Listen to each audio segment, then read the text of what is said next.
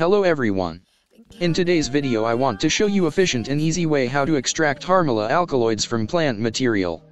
Please, be advised, that this video strictly for education purpose, harm reduction, and not an instruction to actions.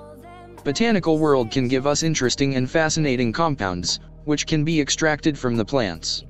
Extraction procedure sometime necessary, as many plants contains not a single compound but a variety, which consumption can lead to unpleasant or dangerous side effects.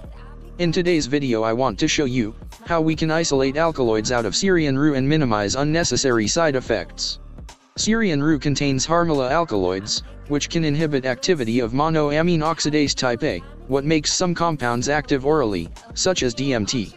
Unfortunately, beside compounds we are interested in, such as harmine, harmaline, harmalol, THH, Syrian rue contains other alkaloids, which affect not quite known and well studied, but many scientists believe that those alkaloids make raw Syrian rue consumption leads to experience of nausea, headache, and diarrhea. On the other hand, following extraction helps us to extract only good alkaloids, and left behind alkaloids which can lead to an experience of unpleasant side effects. Do not forget that Harmala alkaloid acts as REMA, reversible inhibitors of monoamine oxidase type A, and weak SSRI, selective serotonin reuptake inhibitors. Unwise usage can lead to dangerous, even fatal interaction between alkaloids and some medications, supplements, or other substances.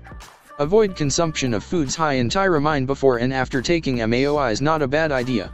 Everything in our life should be taken in moderation. Enough with intro, let's start. For the following procedure we will need pressure cooker, cotton fabric, or old uncolored t-shirt, Syrian rue seeds, funnels, coffee filters, some cotton pads, distilled water, 5 to 8% vinegar or acetic acid, sodium hydroxide, iodine-free table salt, 5 to 10% ammonia solution.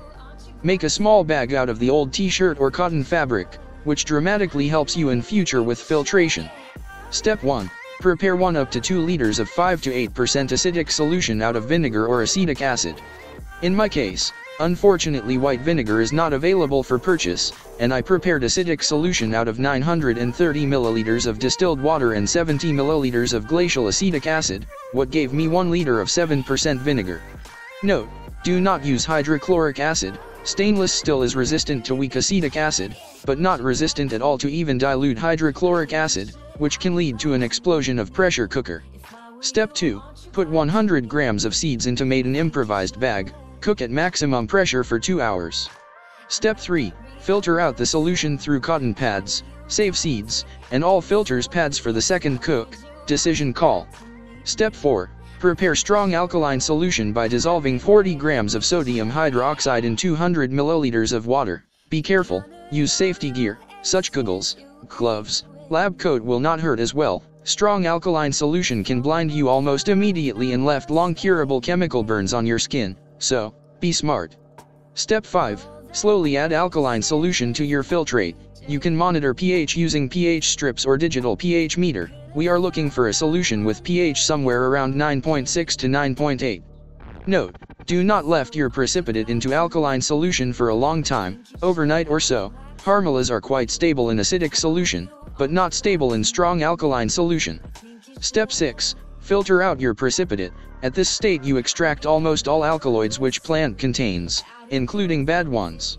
Step 7. After your precipitate fully dried out, prepare 5 to 8% acidic solution. Dissolve all precipitate into it, add 10% by weight of table salt. If you dissolve your precipitate in 200 milliliters of acidic solution, add 20 grams of iodine-free table salt, mix until everything dissolve. Step 8. Let all good alkaloids slowly precipitate at room temperature for 2 up to 3 hours, and for another 2 up to 3 hours in the fridge, not in freezer. At this stage you create the solution in which all good alkaloids precipitate out as Harmala hydrochloride, which insoluble in saline, very salt solution, but all bad alkaloids were left behind in solution, as they are soluble in saline. Filter out all your precipitate and dried it out.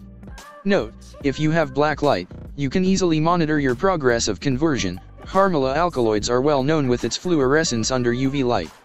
Black light can produce so-called soft UV, which is not harmful for eyes and skin. On the photo you can see that I dissolved only 5 mg Harmalas in 7% vinegar in beaker, which glows brightly, and behind it bottle almost not glowing at all, which tells us that almost every Harmala were turned into salt and rest on the filter paper.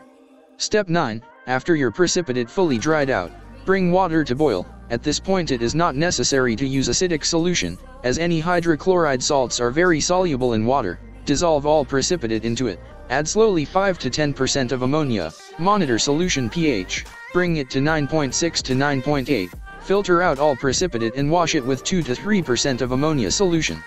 If you do everything correct, you should obtain around 2 up to 5% by weight, which gives us 2 up to 5 grams, as we used 100 grams of seeds, of a reasonable pure mix of good Harmala alkaloids, which ready for consumption. Do not forget that you obtain so-called free base, so, if you want it to be more bioavailable for your body, you need to dissolve it in lemon, orange, or grapefruit juice, or in 1 tablespoon of vinegar, which can be diluted in 1 cup of water. Do not use Harmalas based on somebody else's experience. Find your own dosage, starting with the smallest possible, increasing with time if necessary, within small step. For example, start with 30 milligrams, next should be 35 milligrams, next 40 milligrams, and so on in this manner. Do not forget Harmala alkaloids are MAOI, and it is not stuff to toy with. 1 overdose can be fatal. Do not ever do eyeball measurements of anything you plan to consume. Purchase milligram scale on eBay or Amazon, it worth it. PS in step 2 I advised to save seeds, all filters and cotton pads for the second cook, and mentioned that this is decision call. If you cook your seeds for 2 hours, you will extract almost all alkaloids. In my opinion, more than 2 runs are not worth your time and effort. But of course, it is completely up to you. From my previous extraction, first run gave me 4.01 grams, second run gave me only 0.95 grams, third run gave me 0.1 grams. If you have easy and cheap access to Syrian rue, maybe even second run is not worth it. Be safe, be smart, your future may depend on it. Thank you and have a safe and productive day.